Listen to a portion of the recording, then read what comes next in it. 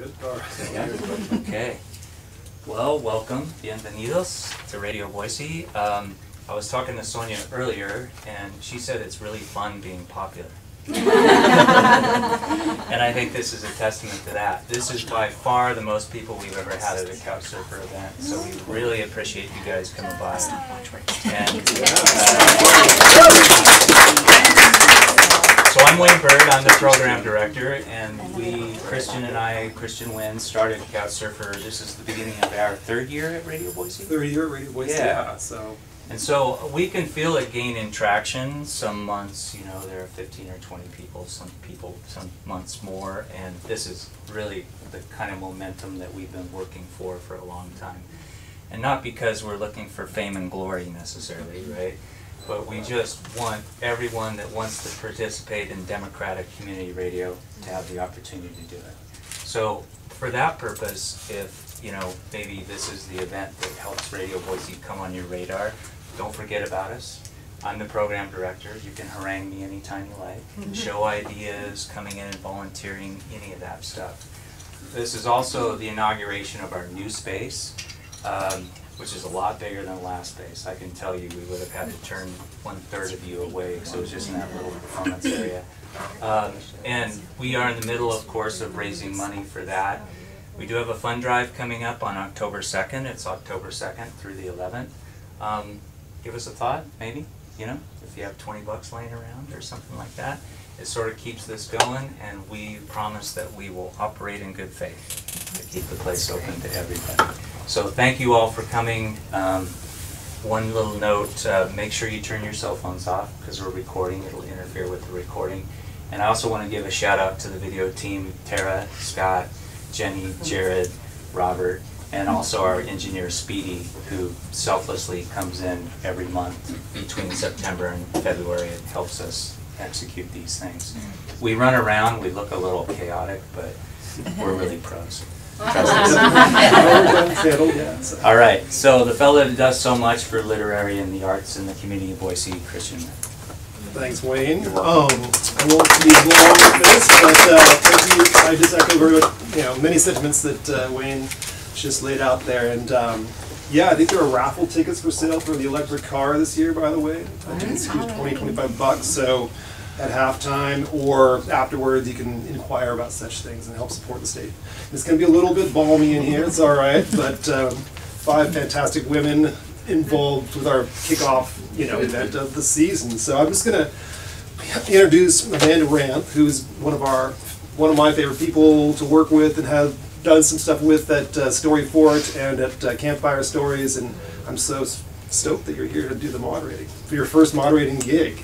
You've been on the other side, but now you get to be in charge. So I'm just going to give you her brief bio, and then she's going to introduce the rest of the women. So Amanda Ranth is an activist, poet, performer, and visual artist whose background in street theater and community education propels her to create poems that are enlivened and participatory. She enjoys blurring the lines between poetry and music, performer and audience. She is the author of several chapbooks, including Seeds and Sleepless Nights and Skinless Woman. Her work has been showcased in Queer Gathering of Nations in Albuquerque, New Mexico, One Flaming Arrow, an Intertribal Art, Music and Film Festival in Portland, Oregon, Ming Gallery, Story Fort, and the Boise Art Museum's Tall Tales exhibit. Amanda also facilitates poetry and storytelling workshops across the Treasure Valley. An Idaho native, she currently resides in Nampa, where she wanders the edges of wilderness with the Cooper's hawks and swallowtails. So, there we go. I'll move to the back and let you take it away. Thank you, Christian. Well, welcome everyone for being here. This is my first time moderating and hosting, so the caveat is you are on a journey of experimental performance and conversation with us. And I'm going to do things a little bit different. Rather than introducing everyone at once, I'm going to walk you through a little bit at a time. And before we jump into the program, I just wanted to do a land acknowledgement, which is that we are currently on the land of 7 tribes, including the Shoshone-Bannock, the Paiute, the Ute, the Weezer River tribe, the Nez Perce, and This place was called Kopala, which was Cottonwood Gathering Place, and I like to do a land acknowledgement before my readings and before my hostings. And also thank all of our ancestors who've come before us and who have enabled us to be here and enable us to be the women that we are sitting together this evening. I feel very fortunate to share this space with you all. I'm loving.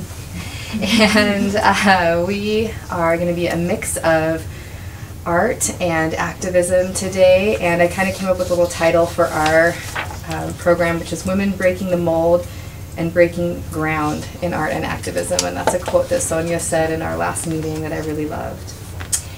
So we are going to start with Riley Johnson, who is our musician today, and Riley is a multi-instrumentalist musician, composer, and piano instructor from Boise.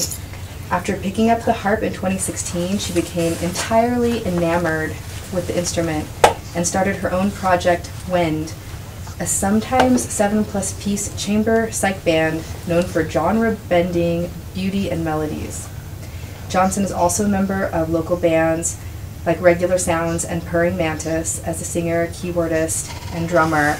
And on a personal note, about a month ago I put a call out for a musician to do a reading, poetry, music combo, and she was the brave soul who volunteered to be impromptu working together about an hour before the performance, and I really felt like we had a beautiful connection, not just personally but also in the kind of art that we create. So I'd like to hand over the platform to Riley to start us off. Thank you.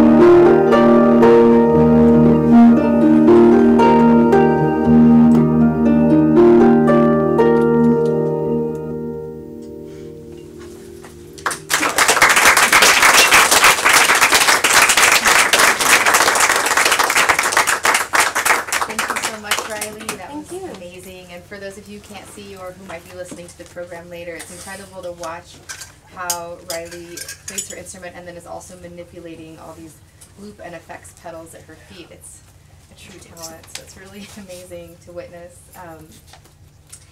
Well, I would like to now introduce Sonya Rosario, who is the founder of the Women of Color Alliance, a nonprofit working with women from rural Idaho and reservations on economic and leadership development. She's a documentary filmmaker who was a military brat who lived in Texas, Italy, Netherlands, and Azores before settling in Idaho in 1994. Growing up in different cultures, Rosario used these experiences to learn the real value of community and relationship building as she grew into a grassroots organizer. Today her films cover the identities of gender, ethnicity, indigeneity, environment, and relationship. Her last project, the Sofa Diaries, is a moving series of interviews with women talking about the impact and ripple effect of powerful women in their lives. And she has done those interviews in her documentary on the exact same sofa that we have here today in the studio. On a personal note, I first met Sonya when I was probably 19 or 20 years old. You're aging me.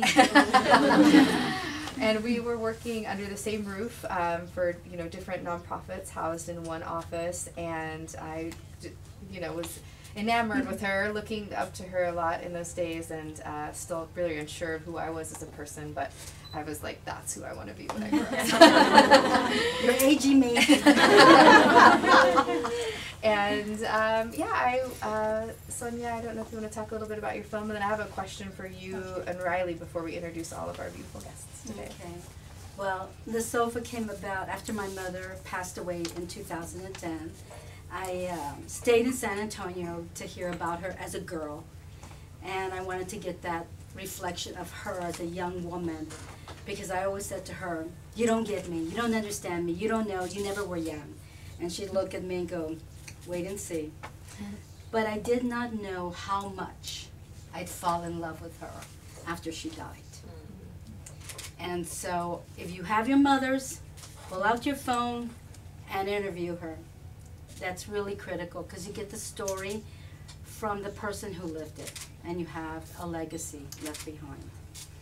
But the sofa happened because I walked into my home one day.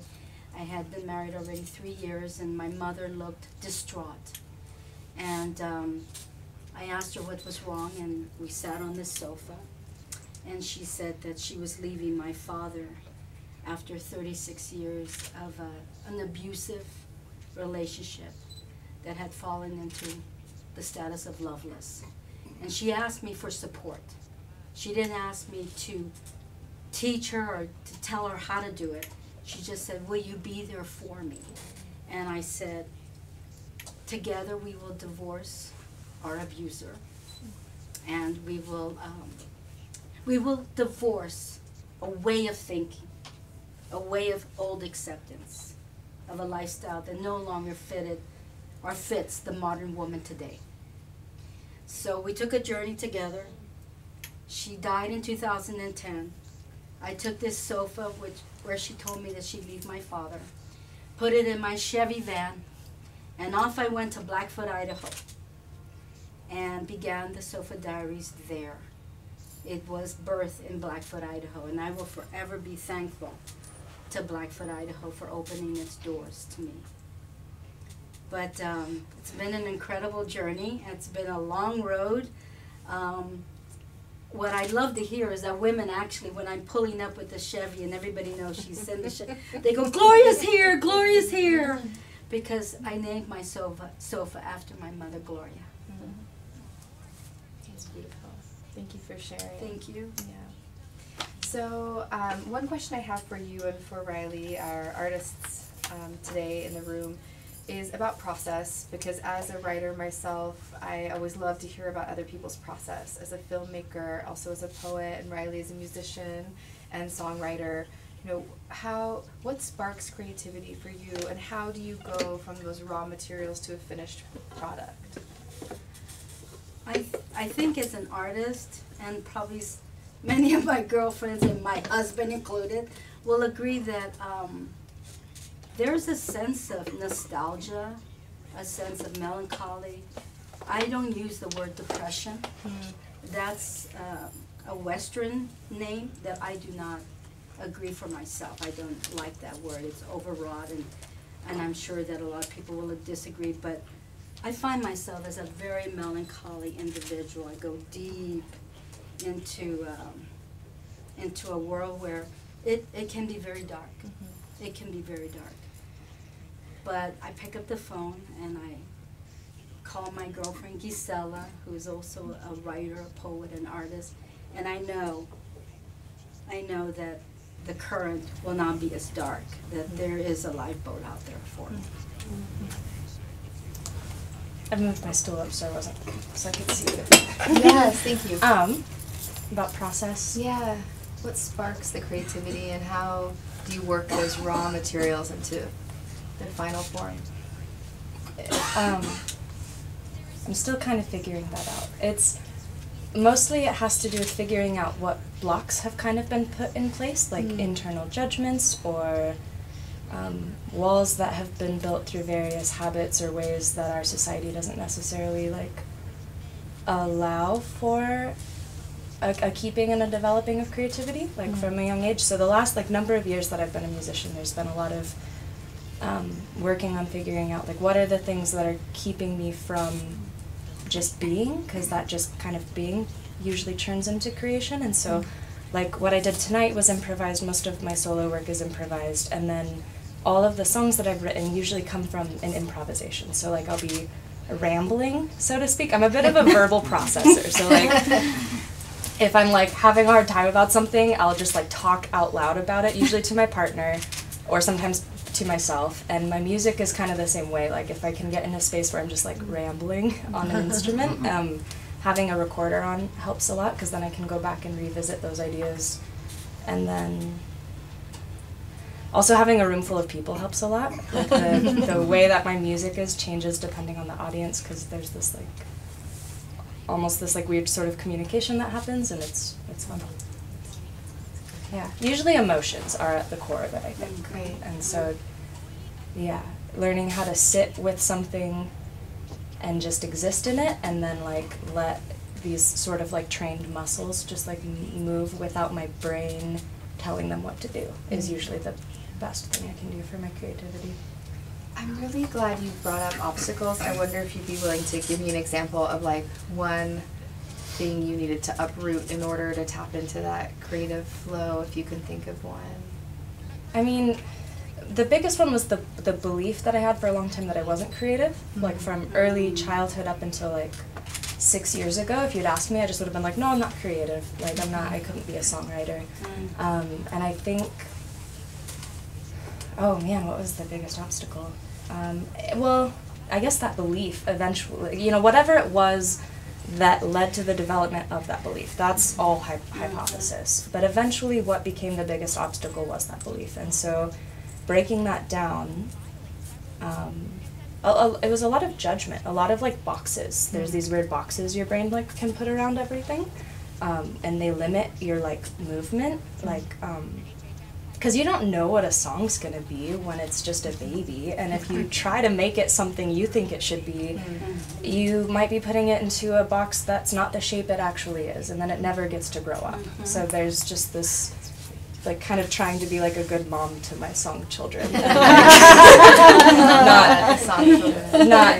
not project my insecurities onto them too much. And then see what they want to be when they grow up. And all I can do is ask to lend a hand, and that helps a lot. If I can step into a place of I'm just lending a hand to this thing that isn't me, it just passes through me, and it makes all the doors so much more open. So yeah. Sonya, do you also find obstacles in your work, and how do you uproot them? Well, I got on a plane in February 2019 to see a father that I had not spoken to in 25 years.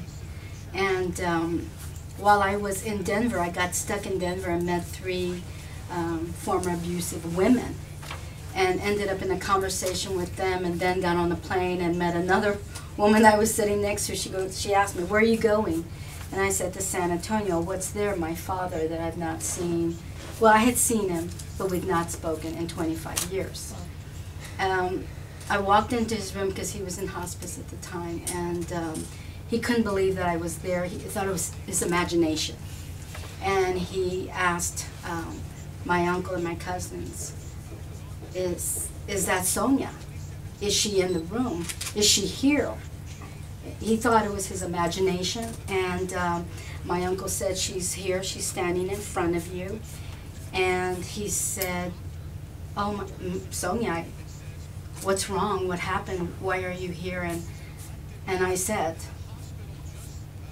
that I had come to ask him to forgive me for breaking his heart. And he said, no, you need to forgive me for breaking yours and your mother's heart and the family.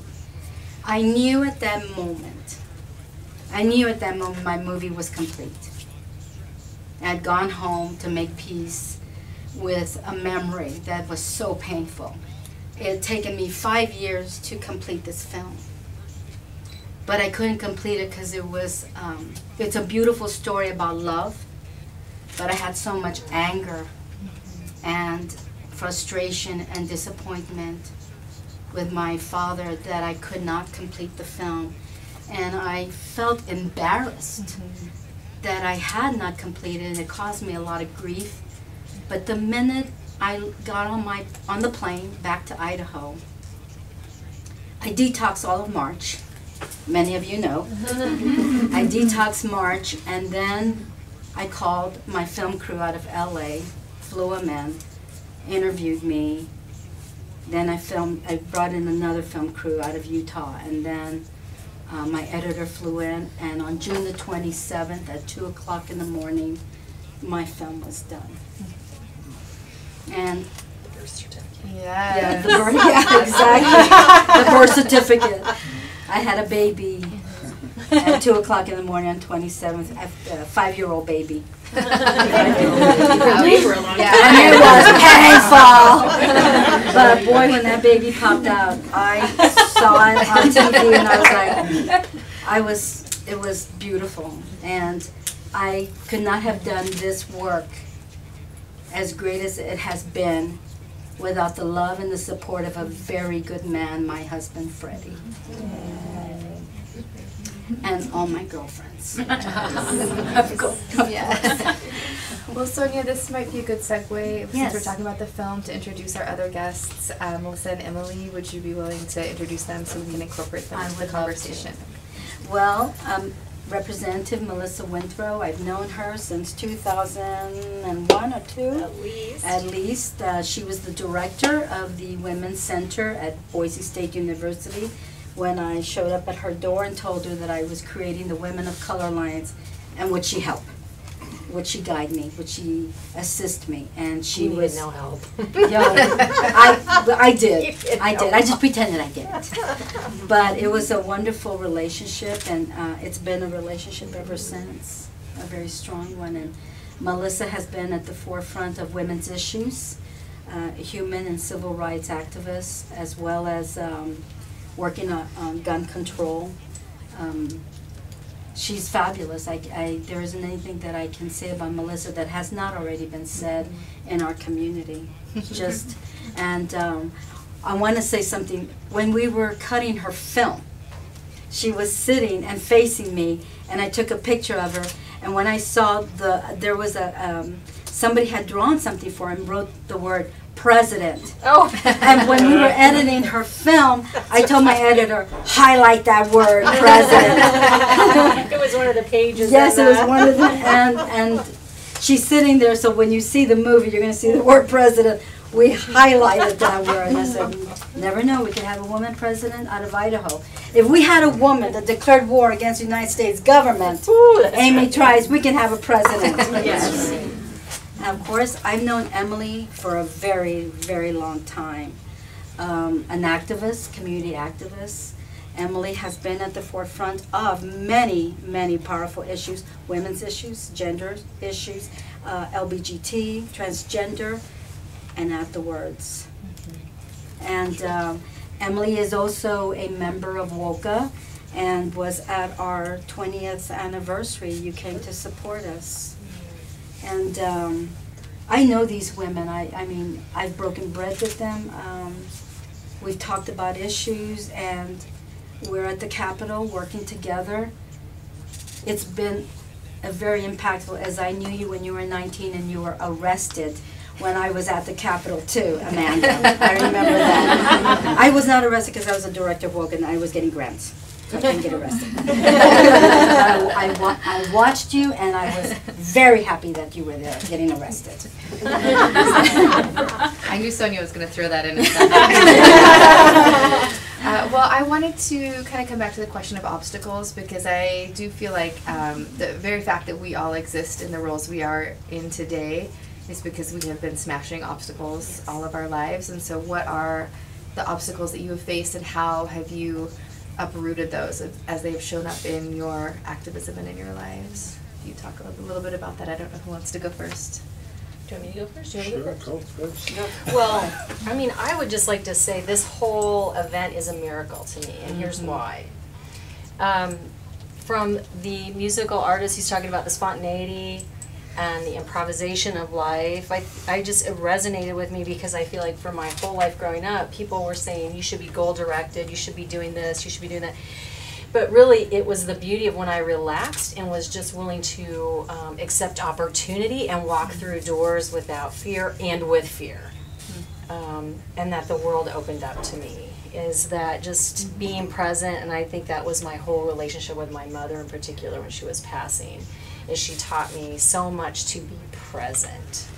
And I think the obstacle, again, it's just how beautiful how things work out. But to hear Sonya talk about her story and the obstacle resonated with me, because I don't think it was until I forgave my father truly that I became a loving and compassionate person, because I held on so tightly to anger and hate.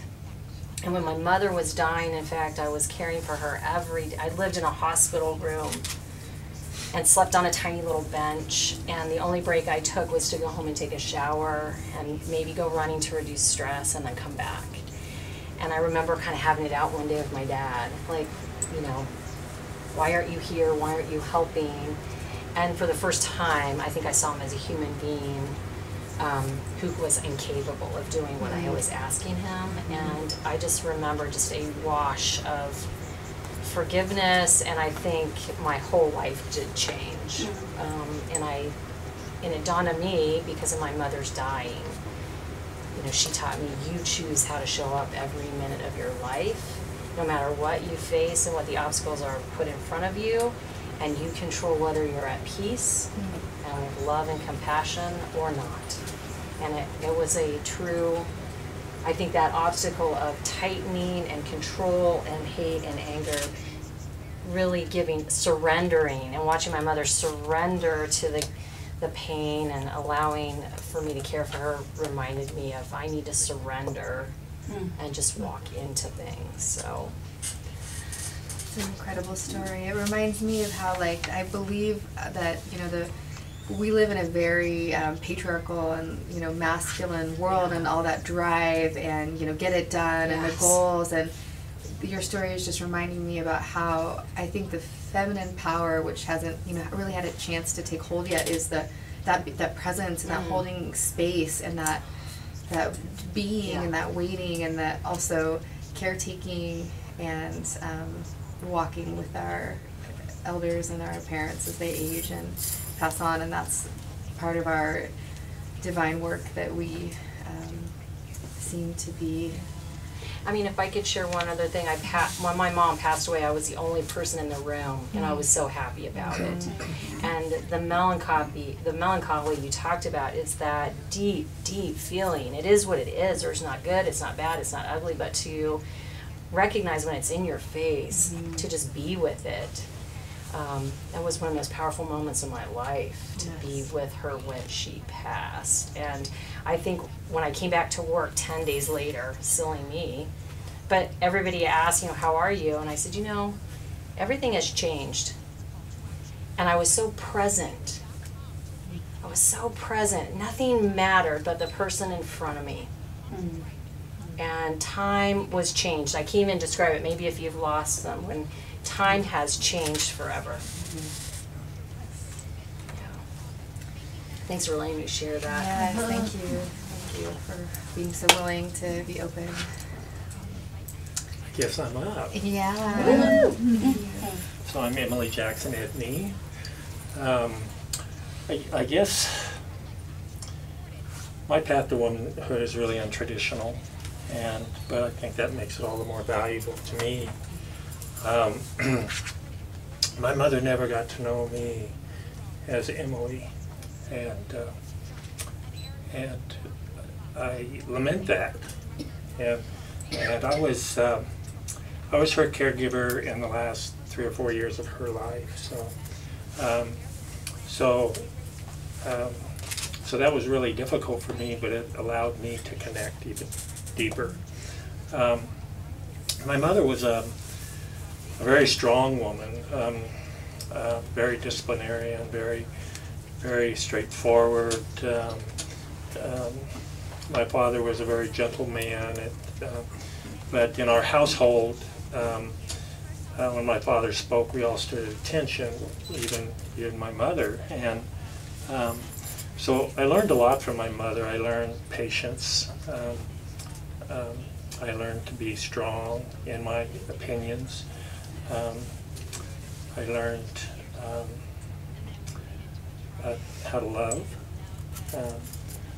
unconditionally, and so I hope I carry that through, in my life. And I really think that a lot of today, what I can share with my daughter that's really where my story is my relationship with my adult daughter. And hopefully that her stories sitting on this couch here will reflect that. So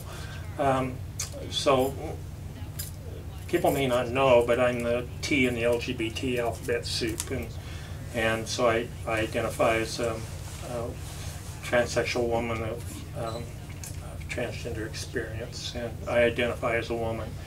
I always have, but in my generation it was pretty difficult to do that. So my relationship with my mother, to her probably was more of a mother-daughter or mother-son, but to me it was always a mother-daughter. I used to, my mother was not a saint by any means, but and she had her faults, and like we all do. I have learned a lot from her, and she has made me who I am today. I usually lament. I got some great stories about her too, but how her relationship with me. But I'm sure where I'm going to go with this now. In the moment.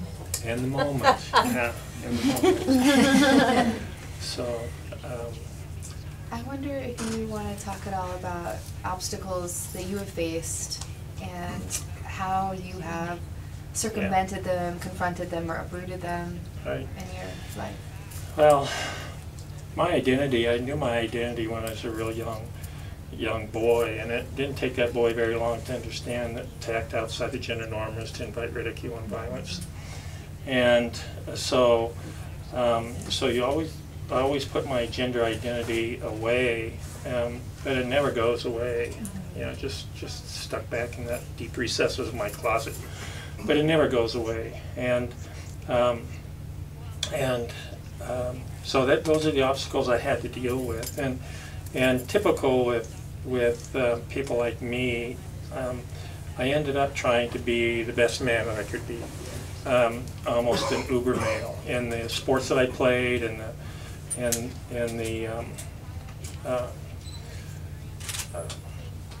in the job that I had, very testosterone-heavy environment, military obligation. I was a church deacon in a very fundamentalist Christian church. I was married for 37 years. Father of 2 children, have 4 grandchildren and 2 great-grandchildren now. My daughter lives here in the same city with me now, and I spend as much time as I can with her. It's a great relationship. so the obstacles I had to overcome were many, and a lot of times I didn't think about my gender feelings until I was alone. So my presence to the world was what was expected, and but it was like living an uncomfortable life. You know, I feel I was probably an okay father, an okay son, an okay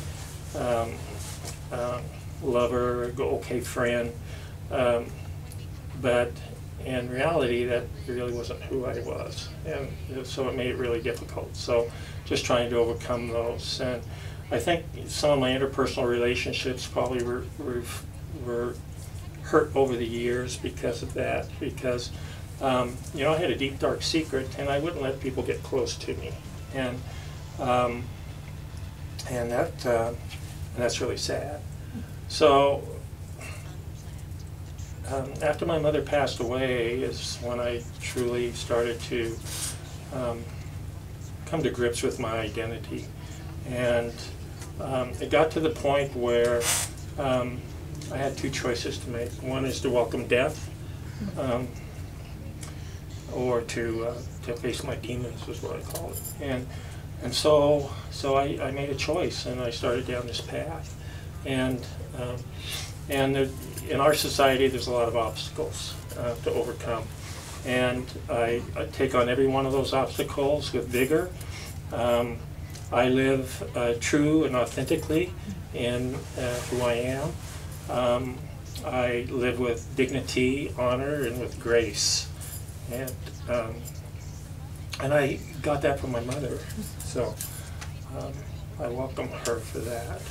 So I still face those obstacles, and that's why I do what I do in my social justice activism. And prior to my transition, I never thought about activism whatsoever. A good friend of mine, Nikki Leonard, about 15 years ago said, you know, I'm going to make you an activist. And I go, what? You know, and so I really came into my advocacy work and my activism as a reluctant activist. And, you know, I've been called an upstander, which is really important to me in what I do. When I see things are wrong, then I'll approach those with vigor and try to make change. It's not easy.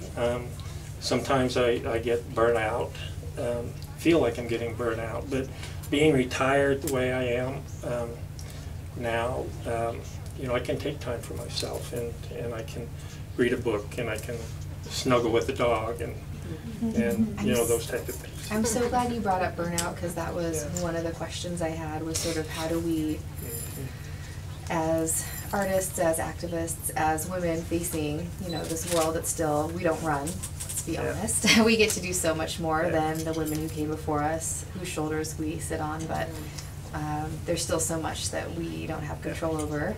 And, you know, I'm just curious about people's self-care rituals, and how do you replenish, and how do you keep that cup full, and I don't know, Riley, we can come back to you or circle back to this side.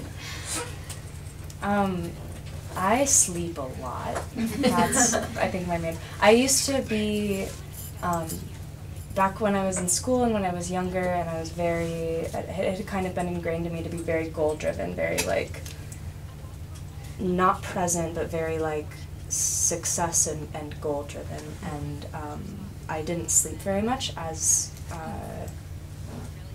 a way to try to meet these goals that had kind of been passed down to me, and it did a lot of damage. Well, there were other things too, but so I think one of the main things I do is, and I'm fortunate to be able to do this, I'm really fortunate to, you know, my cost of living is low enough currently, and I can kind of scrounge around and get enough of my needs met with a small enough amount of time that I, for the last few years, have been able to prioritize rest and sleep, and you know, my busy spells now max out at 3-4 weeks instead of 5, 6, 7. You know, when am I gonna get a break? And then the amount of time it takes for you to recover when you've been going so hard that your body can't process, like can't handle it, the farther you go without taking a break, like the longer it takes to recover. And I kind of learned that the hard way a few years ago. So since then I've just, I mean, that boundary kind of drew itself, honestly, like a little bit. It was just like, nope, you need to clear out your schedule for November and like not, I don't know, you know, but yeah, so sleep and rest I think are my biggest self-care things. I'm a driver. Driver. I Driving is relaxing for you, Sonya. love to drive. Wow. I Gotta go on a road trip. driving to Bonner's Ferry, which typically can take 12 to 13 hours if you don't stop for a bathroom break. And I'm not into Depends, so I have to stop for a bathroom break. But I'm a driver. I love to drive. I enjoy driving. I can get up any time at 4:30 in the morning and just go for a beautiful drive and find myself actually, I've been really blessed. I just drive everywhere. And I've actually been able to witness some incredible events taking place at restaurants. You know, seeing an old man walking in his overalls, a farmer, an old farmer, in his overalls, hunched over, barely walking, getting his coffee, and seeing that he and I are both, in a very odd way, almost similar. We're tired. You know, we both feel hunched. We both feel tired. I'm sure he hears the stories from the land, and I hear the stories from the women. And this morning, somebody sent me a couple of pictures from the newspaper, and I couldn't stop crying because the emotion that came to me was the collective stories that I had collected in 3 states. And I happened to be in my car driving, and I parked on the side, I parked in the parking lot and just had a very healthy cry, which is really critical and important because I came from a family where crying was not permitted. You know, only sissies and babies cry. And so I came from a military background, a military brat. I grew up all over the world. I grew up on the toughest playground. And people say New York is tough. Grew up on a military playground. You got kids from Tennessee, Alabama, New York, Texas, California. They're tough. Those are tough kids. And you didn't cry on the playground. So I didn't cry at home, and I didn't cry on the playground. And there was a lot bottled up.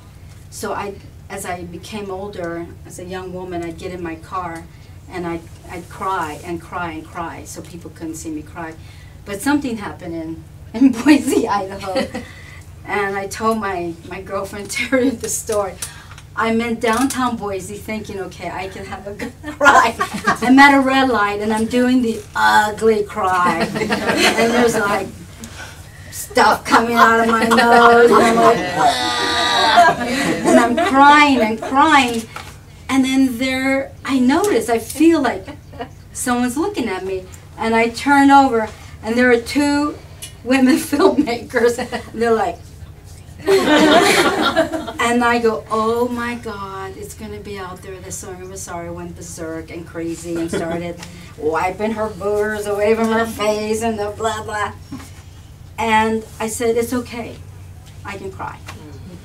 I have every right to cry. I hear some of the most incredible stories in the state of Idaho, only because I get in my car and I drive there to Doug Valley, Fort Hall, Blackfoot, Pocatello, Rupert, Rexburg, you name it. I mean, there hasn't been a woman I haven't slept with in the state of Idaho. I'm not kidding.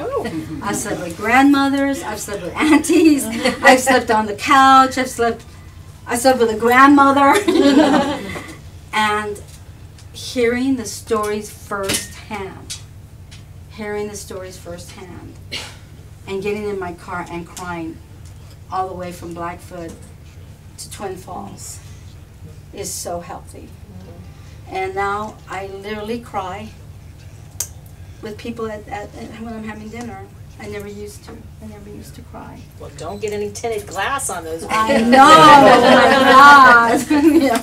I think it's another myth of like toxic masculinity, that we're not supposed to have feelings or emote, or that somehow repressing those emotions is better doesn't make any sense to me anymore, really. I get that. Yeah.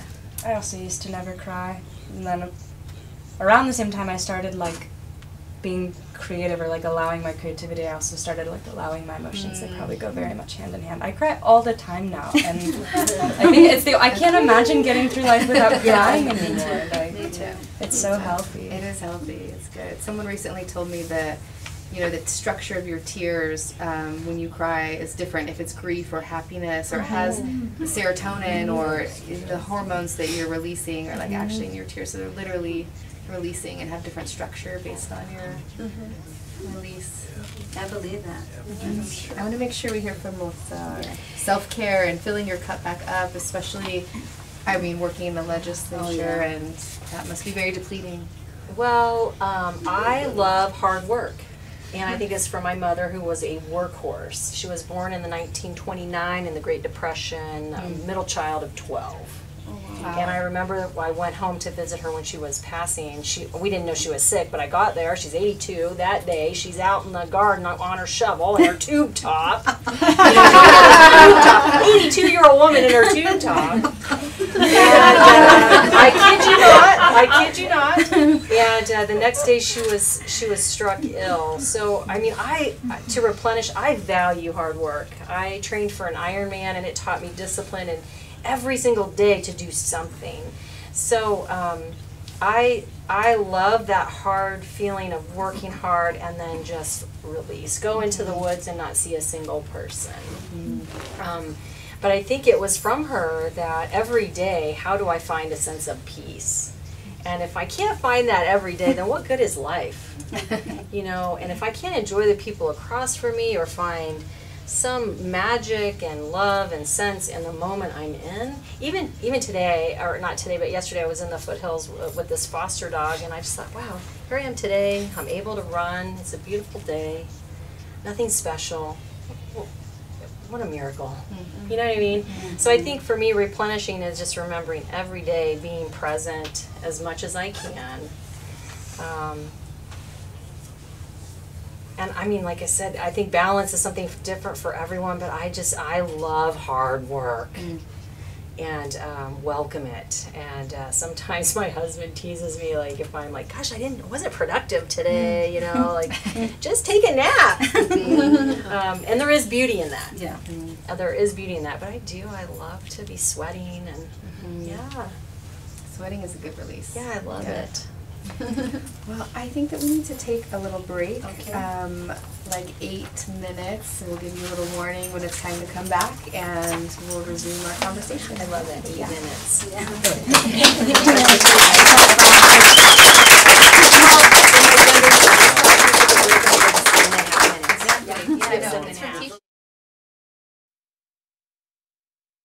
I was going to start, but since Christian brought up the comedy show, you know, for me as an activist and as an artist who writes a lot from an emotional space, I feel like I need outlets to bring me like joy and laughter and levity, and we kind of touched on some of this. So for me, I often turn to comedy or to the outdoors or to nature, and I just wonder if you would share, like, when was the last time you had a belly laugh, and what brings you that joy? And or what brings you that joy in your life, and how do you dance and play with the lighter side of life, even as we face so many challenges in the world around us? You want to start, Emilie? Belly laugh. I don't know that I've had a belly laugh in quite a while, but I have gotten back into skiing, and thanks to my daughter. But to me, that's a great release. And I used to play bagpipes, and for about 17 years, I used to teach and compete and perform, and that was quite a release too. It was really a passion, and then I've gotten away from that, so I missed that. But You gave me a belly laugh at our meeting last week, talking about playing the bagpipes to a certain person. Would you be willing to share that story? They edit it out for the radio, so if it's not appropriate, they'll cut it. But will you tell us about the bagpipes for Helen? Is it Helen? Oh, yeah. Helen Chenoweth.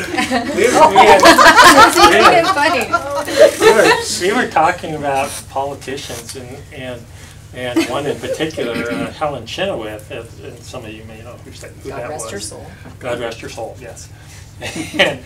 And after she retired from Congress, she's still active in her party and respected in her party, and she had a birthday party down at the Grove, quite well attended, and so they wanted a piper to pipe her into Happy Birthday, and so I did that, and so I piped Helen Chenoweth into Happy Birthday. She went up on the stage, and as she got up on the stage, I just went into the old gray mare. And, and I think it took people a while to, put the two together, and then they got a little bit of a laugh out of it too. And then I left, and then I didn't stick around. I feel like sometimes it's the little acts of resistance, like the little ways that we can.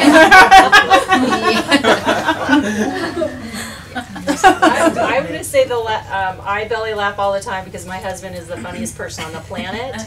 He could say the sky is blue and I would start laughing. I mean, he was sharing something with me today and I was guffawing.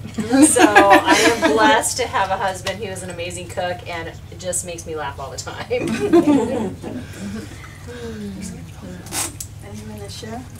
I just got a new roommate and we've been laughing a lot since getting that new roommate. We just have like similar enough senses of humor, and we've been joking about writing. He's a musician. He's the drummer in one of my bands, so it's me and my partner and him. And we've been joking about writing these like silly little joke songs. And so like, so apparently sometimes I talk like in a sing-song voice. I'll just say something, and then I'll hear him like sing it back to me in like the pitches that I sang it at. He's like, yeah, sometimes I just try to like figure out the intervals of like the stuff you say, like third, sixth, fourth. I don't know.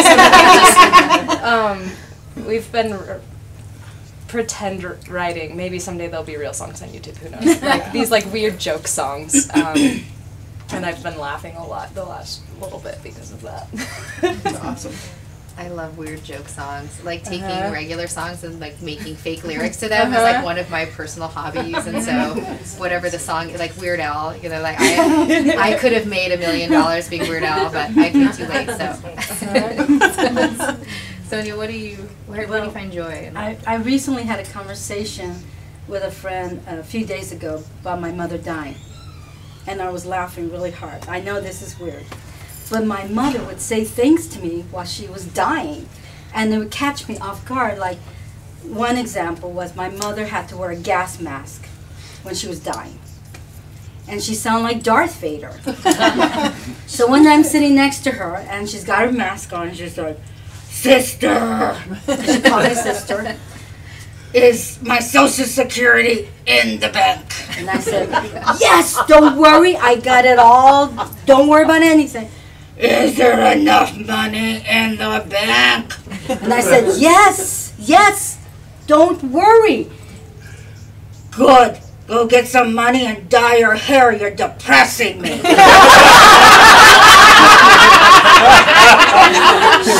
dying, she's not going to dye my hair because I'm depressing her. But if you can picture this, a little bubble came out of my head because her kidneys had stopped functioning and she looks like a little blowfish. And I said, "Listen, you little blowfish, you're depressing me too." But I didn't say it. I just thought it. Oh, she knows it now. Yeah, she knows it. But those, I couldn't stop laughing the other day because I was sharing with a friend everything she'd say to me. And it was always about, she was a Texas girl. And, they're always about beauty and makeup and the hair. If I could share really quick. Yes. My mother was so ill and I would take care of her at home and I had dropped her. And at this point I had to get her back to the hospital. So the paramedics are on the way. My dad's running around because he can't do anything. And my uncle comes up to the gate. And my mom's like, "Look, get my makeup bag immediately." I'm like, "Mom, we're going to the hospital. The paramedics are coming." I need my lipstick. And so here's my mom trying to get her lipstick on. My uncle's trying to leave. I'm like, look, old man, you walk out of there right now and I'll kill you. Don't you move. I'm trying to get her makeup on, breathing on my dad, but all that while she's so sick. Like, she's dying. You have to have your makeup on. Yep, yeah. You know, sometimes you have to laugh at something that is so incredibly painful. But I mean, I sent that email out to I think 50 women and it went viral. People were just laughing that my mother wanted, I mean, she's literally dying. And she's asking me What's your description of Darth Vader? Darth Vader. Sister.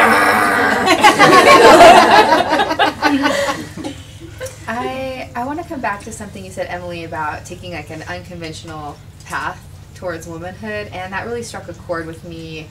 Not only because I resonate with that. I feel like I took an unconventional path towards femininity and really claiming that, and I kind of shared about, you know, that idea of being so driven, and I was also kind of a tomboy and wearing like men's clothing and hanging out with all guys in high school and really just claiming that part of myself. And I kind of feel like it was partly my queer identity that I hadn't discovered yet, but also a grasp at power, because I could see in the landscape of things, even as a young woman, that to be masculine meant to be powerful, and I wanted some of that for myself. And I really didn't allow myself to be feminine until I came out of the closet, which I felt like I had to leave Idaho to do. So I also feel like you're a very courageous individual to continue that process here. And I kind of wanted to open up the conversation to those unconventional paths. Like, how have you gotten to the place that you are today, and what were the side trips or the discoveries that you made in that process? I didn't transition to be a real woman. I'll put quotation marks around that. I transitioned to be a woman, and my kind of woman, the kind of woman I want to be, a whole person who challenges stereotypes as much as caters to them. So that's just who I am. And I had a good example in my mother on how she expressed her femininity and her power, and so I think I own some of that. I own some of that in my heart, who she is, and hopefully I pass it along to my daughter. My daughter has got a story probably much more dynamic than mine, and how she expressed her femininity and not her femininity, and how she has grown, and the things that she does too. I mean, she's a welder, and and a yoga instructor, and a shred Betty, and I mean, there's so many different things that she's done, and I'm always amazed at where she is and the things that she's done. I'm going, wow. But so yeah, my path to womanhood, of course, it had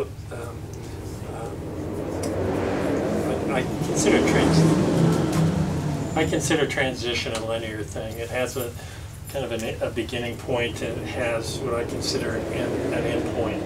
And I've gone through that transitional process, and so now I just try to work on my womanhood, whatever that is, and how I define that for myself, and what's important to me. And I hope I'm being a good example. I try to be a mentor. I take pleasure in working with other trans siblings through their difficulties. That gives me pleasure. My activism fills my cup, but it also empties my cup too. And so the things that I do in my activism and the boards that I'm on and the committees that I'm on, it's really strange how you get on those too. You just show up and you do things, and then before you know it, you're on a committee, you're on a board, you're doing this, you know. And yeah. I was trying to get her to run for She's a political office. She's trying to get me to run for a political office. Yes. Keep telling Yes. she's lazy, but it's a lot of work. And, you know, you guys, I can't know how you do it sometimes, but and you know, a good friend Nicole LaFavor, back in it was probably 2008 or maybe. It was when she was in probably a representative, and after the session was over with, she came up to me and she said, "I'm really angry at you." And I go, "Why would you be angry at me?" And she says, "I found out you don't live in my district." And I said, "Nicole, I grew up in your district. I used to own property in your district, but now I'm in 16 instead of 19. She said, "Yeah, I found that out." She said, it was towards the end of the session. She says, "I wanted you to I was going to be gone. I wanted you to sit in for me in the legislature."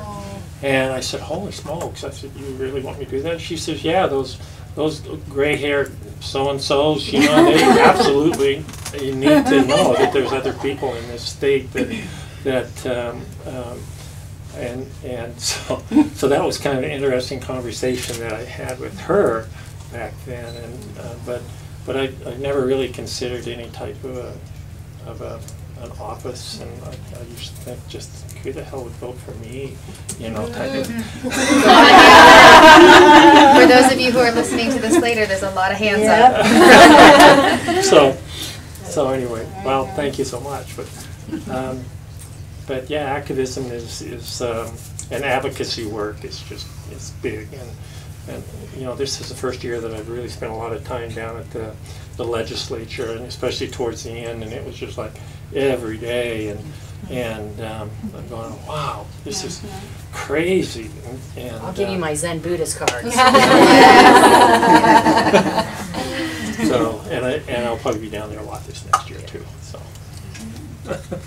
Unconventional paths. I'll quickly say, I can't believe that I ran for office. Somebody suggested I do it. I thought, oh, what do I have to offer? But I think my unconventional path, honestly, when I look back, is I could never take a bully.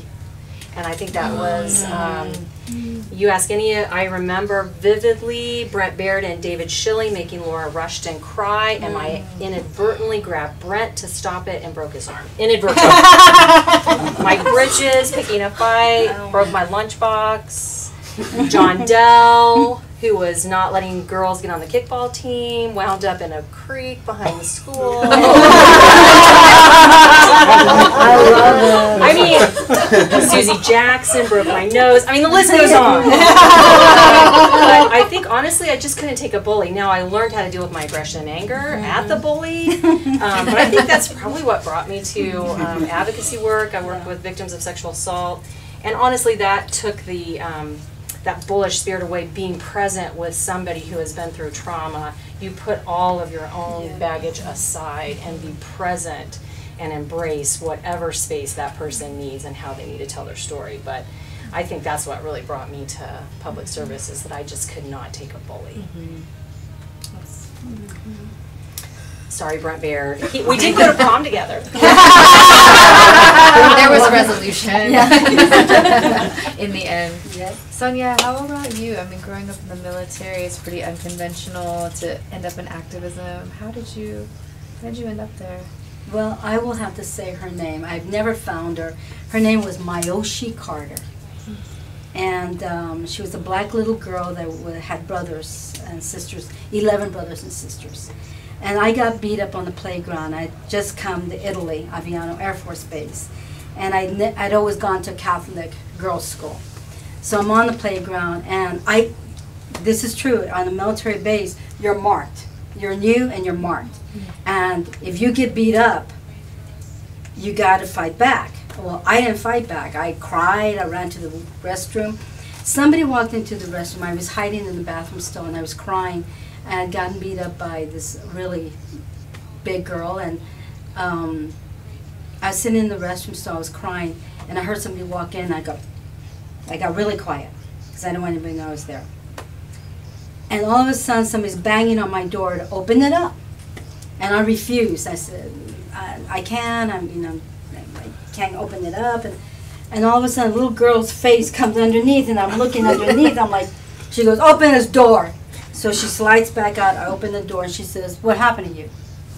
I said, I got beat up on the playground. And she said, who beat you up? And I said, I don't know, some big girls beat me up. She goes, well, let's go out. So we went out. Now, I did not know that I was with one of the toughest girls on the playground who beat up not just the girls, but the boys. Everybody. John Dell, Mike Bridges. Exactly. So I point to that girl, and I said, that's the girl that beat me up. And she goes, you got to beat her up tomorrow. And I'm like, oh, no, I'm not going to beat her up because her friends are going to beat me up. And I said, she said, you got to beat her up. She went home with me, and as we're walking home, because, well, she just wanted to tell me how I was going to fight. So she's punching the air like Muhammad Ali. And she goes, punch me in the stomach. I punch her in the stomach. She goes, you hit like a girl. She punches me, knocks the wind out of me, and says, if you don't beat that girl tomorrow, I will beat you up. And you're going to be marked, and you'll be beat up every day. And I said, I've never fought in my life. She goes, I'm going to teach you. When that girl has her back turned and she's talking to her friends, you're going to go and you're going to knee her. She kneels down, and you're going to jump on her, and you're going to be punching her. I said, her friends are going to beat me up. She goes, not while I'm standing there. That little girl, even though I did not want to fight, what she taught me about fighting was not about beating up somebody. It was standing up and setting something for the rest of your life. I never got beat up again, and I've never been beat up again. And she was 11 years old, and she told me this. I've never forgotten it. She said, if you don't beat up the bully the first time, you're going to have several bullies in your life because they see the fear and smell it on you. And growing up being a military brat, I think made me probably one of the best grassroots organizers because I see everything. I hear it, see it, watch it, and I don't walk away from confronting or addressing the issue right then and there. And so I think being a military brat really motivated me to take on some really greater issues as a grassroots organizer, and probably gave me the initiative and the motivation to create the Women of Color Alliance, because there were some organizations that didn't want that organization to be created. You know, fear is that I think Idaho has a limitation on money, especially around the non-profit foundation money, and here comes the Women of Color Alliance. Women of color, Latinas and Native Americans sitting at the table talking about gender and race. And some organizations, I believe, were a little nervous about us taking their money. And that's a reality. It's not a fallacy. It's not a story. It's truth. But I think taking that on, I had to have that confrontation on that playground in order to build the Women of Color Alliance in Idaho. Wow. We would have been friends on the playground. We would have been friends, yes. Yes. Riley, do you want to add anything to unconventional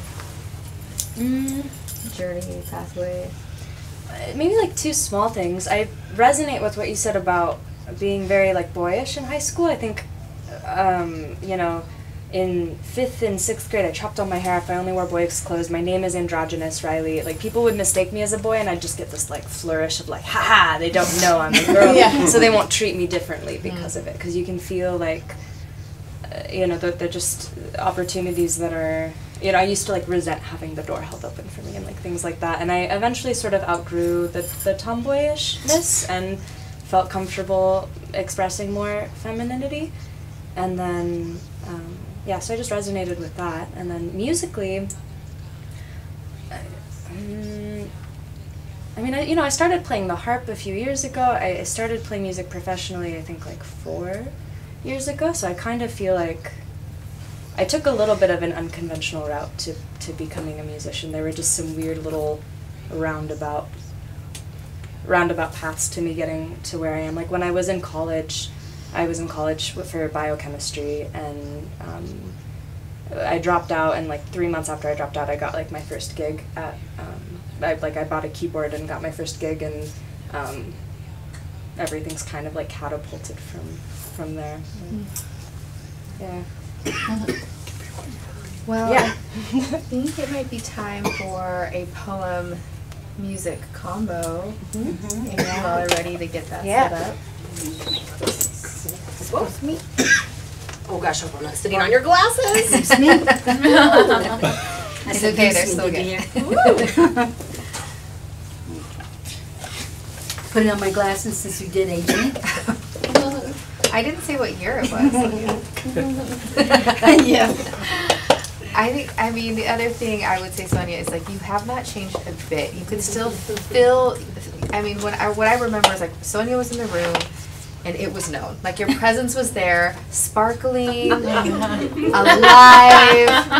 sassy, and you knew Sonya was there. Sonya was in the office, And I feel like that is still 100% present. It has not been distilled or watered down at all, and I love that so much, and I'm just so grateful to know you, as I'm sure many people in this room are. So. Well, Wheaties.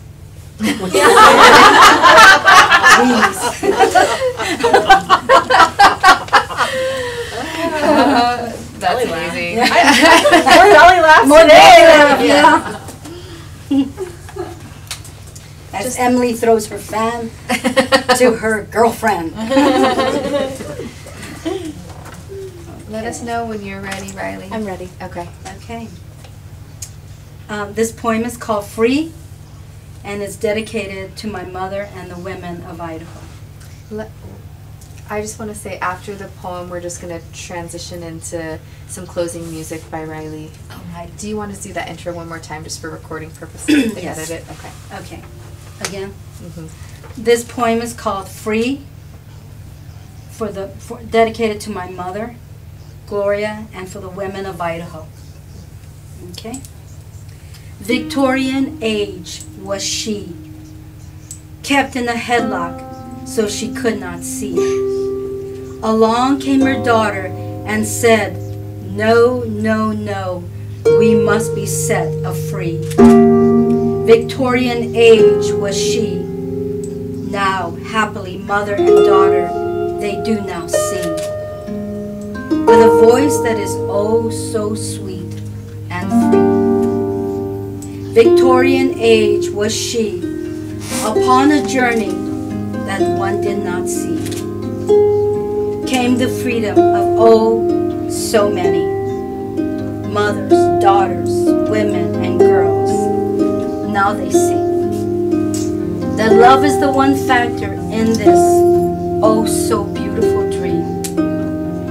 That freedom for one is not free until we are all set free, sang all the birds and sweet harmony.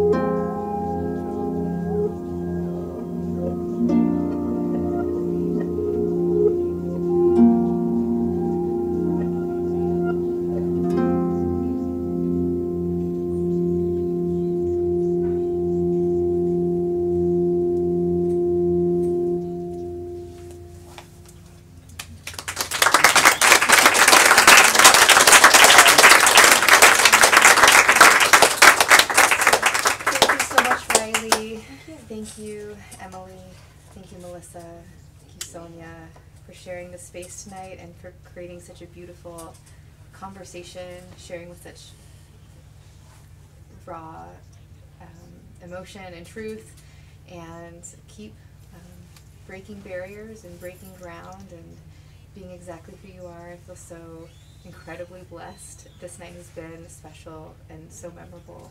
Thank you very much. Amanda. Thank you. And thank you to Radio Boise. Nice to hear. Yes. Keep taking your donations to wonderful projects they're working on.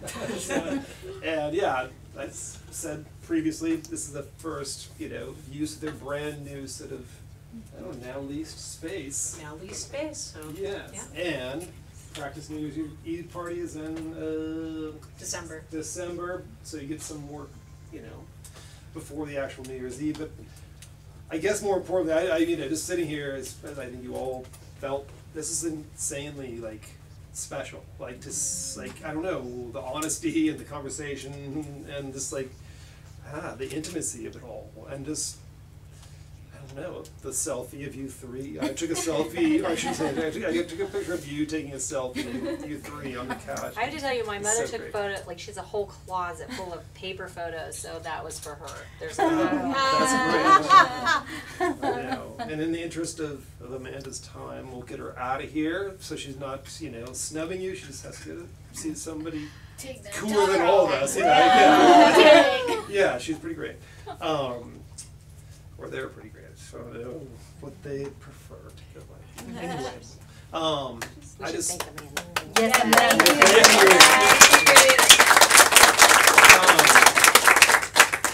That's basically it. And like, you can like speak to your film out in the lobby because it's opening soon and all that kind of stuff, right? Flicks. You can just give the date and the time. 14th of September at 1 o'clock in the afternoon, That's Saturday. very soon. Next Saturday. That is Next very Saturday. soon. Saturday. Yeah. It's Next nearly Saturday. Get sold your out. tickets It's because nearly sold out, you say. it is. It's almost sold out. Yeah. Yeah. Which is fantastic. It's wonderful. And then maybe we'll bring it back for Oh, like yeah. like film forward, story I'm forward, hoping, yes. crossover kind of Yes. thing. That would be really great. Yeah. So, anyway, that conversation can go on. And Riley, did you bring any? You were gonna bring some T-shirts or things, maybe. I forgot that. That's Yeah. okay. I have T-shirts. You can find me on the internet, and we can arrange. You have any? Yeah. And yes, and WEND will She's be having playing some sometime CDs, soon, I'm yes. sure. So Yeah. yeah. I'm actually playing October 5th at the Visual Arts Collective. Oh, Awesome. awesome. Yeah. With other string instrument folks. That won't be the full band, Okay. but I am playing for a band. I'm opening for Lindsay Hunt's album release, and she has a bunch of strings in her band. It's going to be spectacular. So. Okay, at the back.